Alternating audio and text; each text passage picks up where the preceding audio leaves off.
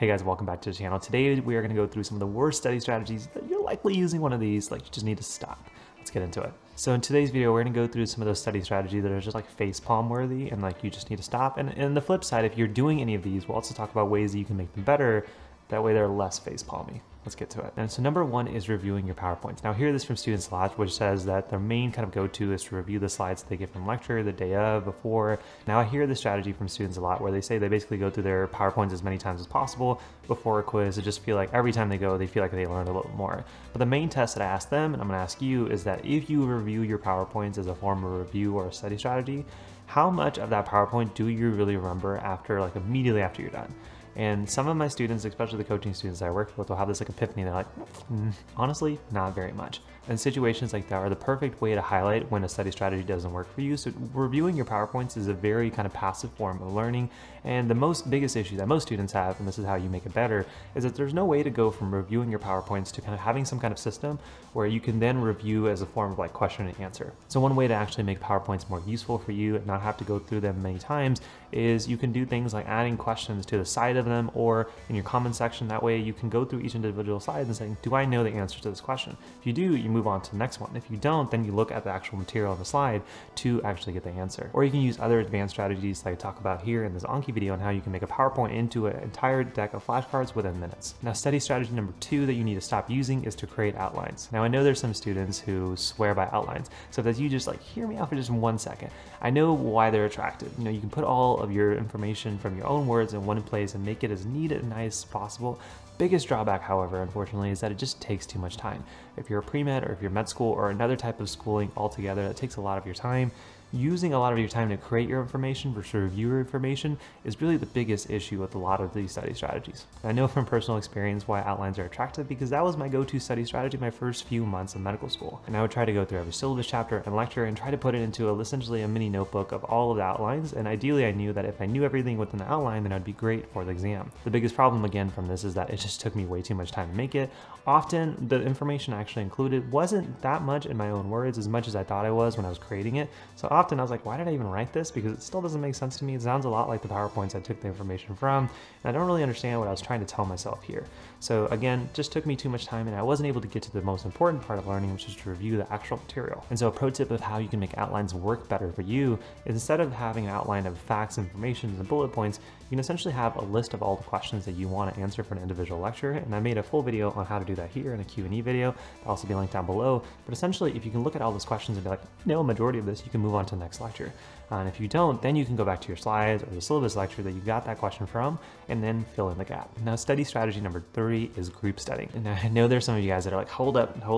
I love group studying. I love interacting with my peers. I love quizzing each other. I love going on whiteboard sessions. And all of that is very attractive. I personally like those aspects of group studying. The biggest problem is that group studying is really dependent on one, who you pick in your group, so you have to get that right, and two, how well your group does of helping you with your knowledge gaps. And if you somehow have the first aspect of it right, having the right people around you, usually the second thing is not to your advantage. Remember, a group focus on things on a very scheduled basis. Today we're gonna cover lecture 1 through 10. Tomorrow we're gonna do lecture 11 through 20. But unfortunately, maybe you needed more time on lecture 1 to 10 or a specific lecture that the rest of your group members just felt more strongly about. You don't get to have that sense of immediate review of them saying, well, actually you suck at lecture number 5, but you're great at everything else your group is really spending time with. Yes, you can teach them, and yes, you can kind of hone in on your education of those lectures even more, but you are missing out on those things that you struggle with. And so the flip side, if you do enjoy group studying and working with your peers, one thing you could do is to create a big database of a bunch of questions that you and your peers create for each individual lecture. So you add your own, your peers add your own, and it doesn't really matter what you do in group studying. If there are certain lectures that you don't do so well on, you can try to see, can I answer the questions from lecture 2 that I created, that my peers created? If not, then maybe you can then ask them like, hey, what did you mean by this question? And that's where you fill in your gap for a lecture that they may otherwise not have given the attention or time for you to learn. Study strategy number 4 that you just simply need to stop doing is listening to lecture. Now, some students have already made this transition where they've realized that Lectures are helpful, but perhaps I can speed it up or go through a supplementary resource. But some students still have committed to going to lecture because they feel like they learn better by sitting there for an hour a day listening to somebody talk to them. And whether you're in person or listening to a lecture on a virtual platform, doesn't really matter. A majority of us simply just don't use that hour or half an hour, depending on if you speed up a lecture or not, effectively. Just again, ask your question just like we did for the PowerPoint. How much do you remember after you leave the lecture hall from what he just said? And simply to highlight the effectiveness or lack thereof of listening to a lecture, use the same exercise we just used for PowerPoints, which is imagine you left the lecture hall immediately after the lecture ended. How much do you remember? How much do you recall? If you had to teach a complete stranger and said, hey, like I just didn't get to attend class, can you just teach me everything they taught you? Yes, there's going to be things that stuck out, but there's going to be some things you're like, I actually don't remember that. And how ridiculous is it to just like spend an hour of your life and saying, I only remember like 20 to 30% of what I just learned there. And this is a lesson that I learned the hard way, but really early on in medical school, which is that lectures simply weren't my main form of learning. My main form of learning, as we've kind of put through the theme of this kind of video, is doing as many questions as possible and saying, okay, you suck at that, you suck at that, you're okay here, so let's focus on those first two things and spend more of your time doing that, whether that means going back to lecture or the PowerPoints. But using those resources like PowerPoints, outlines, and lectures as your primary form of learning, and then fitting in time for things which are really the most important, which is flashcards, practice questions, whiteboard sessions, and really honing in on your mistakes is really the biggest issue that students have in medical school as well as other parts in their educational career. So on the flip side, one way you can make lecture more effective is as you're going through the lecture, just like we did before, whether you're making your outlines or the PowerPoints, add questions to the notes you actually take. And if there's a session where the professor is just going on a tangent or you're not really sure what they're saying, you can take a half second saying, can I answer those last 5 questions that I wrote down? If you can't, perfect. You made a retention that's going to help you in the future. If you can't, then maybe you can go back to that slide as he or she finishes up their tangent. And then as soon as their tangent is over, you can pick right back up and add your notes and questions for upcoming reviews. Next, we have to talk about annotating on a high yield resource. Now I hear this study strategy a lot, especially for medical students who will grab some kind of high yield resource, particularly for like a board exam. And while they're watching videos or learning from lectures or flashcards, then they write and spend time creating notes and annotations on the respective chapters because they say, okay, when it's time to study for board exams, I'm going to use this like personalized notebook that I've created myself of those notes. But the problem really lies in the amount of time you spend in creating those annotations, because again, I ask my coaching students all the time, it's like, oh, you're taking notes, cool. How often do you use those notes to review what you just learned? And somebody will say, no, I'm just kind of hoping I can use it in the future. Again, you will learn so much better if you focus on reviewing now and having a system where you can continue to review up until exam day versus like creating some kind of saying, I hope I eventually get back to this later.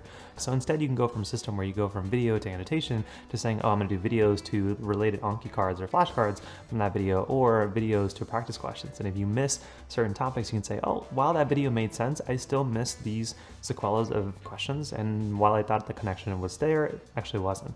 That is an immediate form of kind of feedback you have, and that helps the learning process both in the short as well as long term. And then the last study technique that you need to stop using, this is something I was using, so just like listen to my first year self when I say this, stop reading your syllabus and taking notes. Now if you watch any of my other videos here on YouTube, and if you haven't, I'll just link down below a study playlist that we have for you.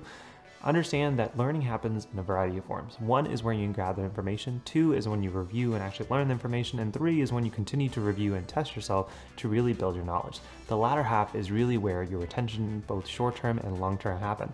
Fortunately, most of us spend way too much time on the information gathering phase than we do of actually learning and reviewing the material. And the same goes for when you read your syllabus and you're taking notes. If I had to ask you the question of like, how much do you remember after you read that syllabus chapter? Most of us say 15, 20, 30%.